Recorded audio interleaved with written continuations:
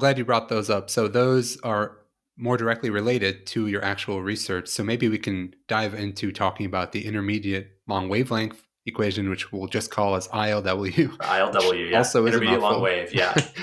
And then the Benjamin Ono. So maybe we can start with the intermediate long wavelength. What is that? Long wave. Long Long wave wave. equation, Long yeah. wave. Okay, So so it's still it's very similar to the KdV equation. It's the physical situation is at least very similar, but it's a fluid. You have a fluid setup where there's a ceiling and a floor, and there's a fluid in between, but it has a slightly different density below than it does above, and there's some interface that you usually refer to as a pycnocline, which is just a line where the density changes rapidly. So a good example of this would be like the ocean. The ocean has different layers that have different salt content, which changes the density slightly. And there are regions where the density sort of changes rapidly from one salt content to another.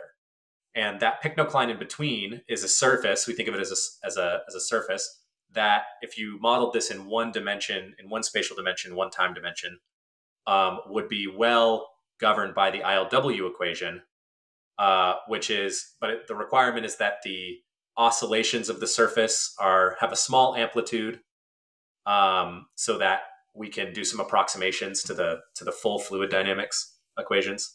The lower section of fluid has like a fixed depth, and relative to the wavelength of disturbances that you're interested in modeling, the top fluid is very shallow compared to that. So that's the situation that yields the intermediate long wavelength equation.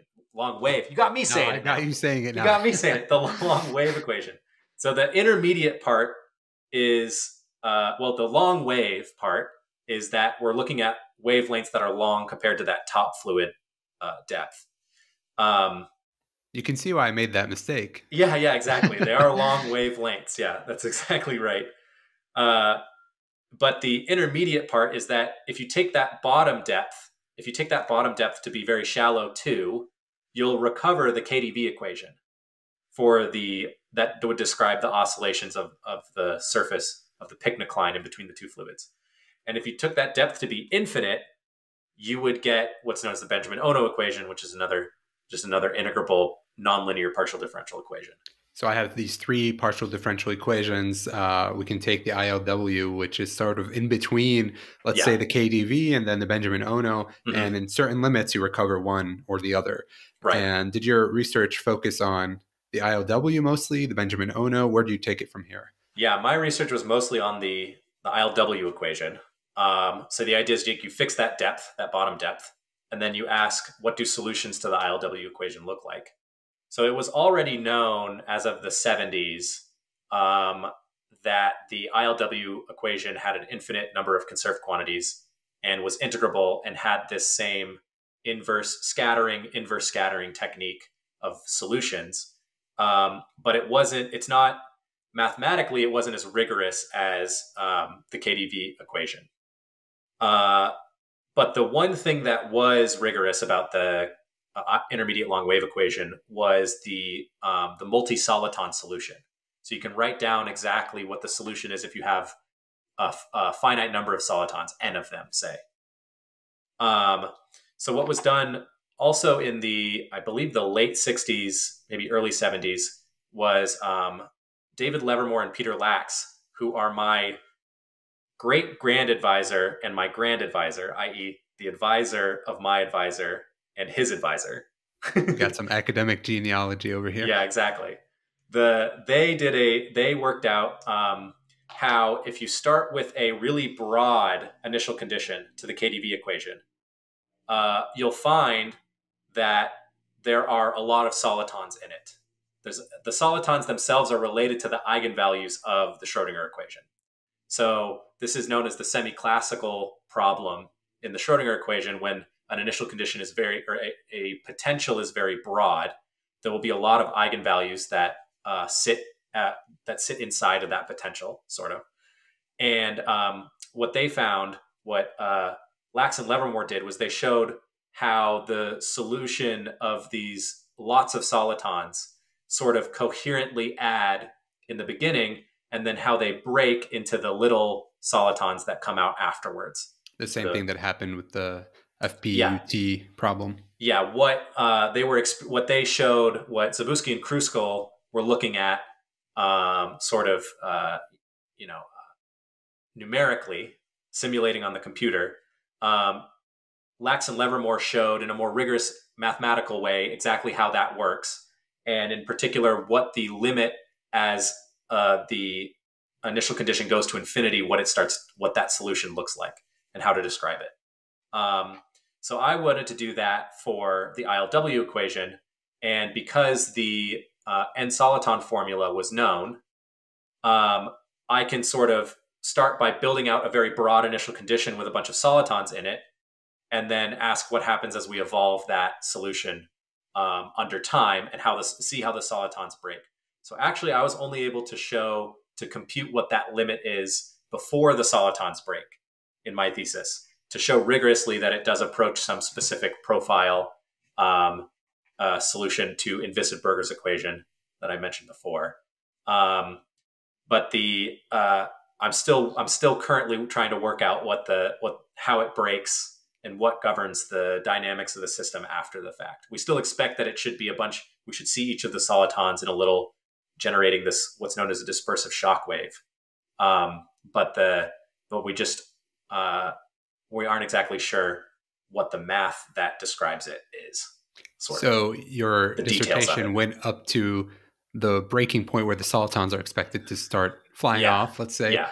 And now you're a postdoc and you're continuing this work. Right. So what I'm curious about is, in the KDV case, or let's say the FPUT case, people did understand how those solitons emerge. Right. But why is it harder in the ILW case? Why is it that it doesn't follow, let's say, analogously how you would treat that regime? Well, we do expect that it will follow analogously. The mathematics that govern the solution after that breaking in KDV, I guess you'd say it's really high level mathematics. It has to do with algebraic varieties, hyperelliptic surfaces, stuff like that. There's a lot of interesting complex analysis that goes into it. Are you trained on these things, or do you have to read up on your own and relearn some things? Learn some things from scratch? The algebraic varieties and the hyperelliptic surfaces, that was the thing that I was least prepared for, definitely, going into my PhD. And yeah, I just had to read about it a bunch and try to understand it. And now for KDV, I think I understand what's going on there pretty well. But for ILW, it's not known yet what the ILW version of those algebraic varieties or hyperelliptic surfaces are. There's a couple papers that attempt to describe what's going on there, but really I just haven't been able to parse it well enough to see exactly how I can construct my solution and show that the limit works for the problem that I'm looking at with these many solitons. Work in progress. Yeah, work in progress. Do you have any ideas? What do you hope to tackle in your postdoc aside from continuing the ILW work? Yeah, so right now I'm working on that problem that I was talking about with KDV. The solution that they found up until break time, they were able to show that the solution approached a particular limit with pretty good errors. They knew what the error was between the limit that they were looking at and the actual solution, right? After break time, they didn't know what the error was, but they could still show that the limit approached it, that the solution approached the limit, but they didn't know what the error was, essentially. So they couldn't tell you how fast, for example, or how accurate the solution gets closer. Yeah. and Yeah, if closer you're to. interested in knowing, like for this sort of a situation, this fluid dynamic situation, you're interested in knowing like exactly where those peaks are of the solitons, right? And that's kind of the information that they didn't have, is because these peaks, if you're a little bit offset from the peaks, you could be far from the actual solution there because it dips, stuff like that. So I've been working on generating with another postdoc here at UCF. I've been working on getting asymptotics, getting error estimates on this asymptotic limit that basically tells you kind of where those peaks are of the solitons coming out of the wave breaking. And then also there's a similar problem, a related problem for the nonlinear Schrodinger equation that I'm working on with the same postdoc and some professors here. So I've got my hands full with new projects too.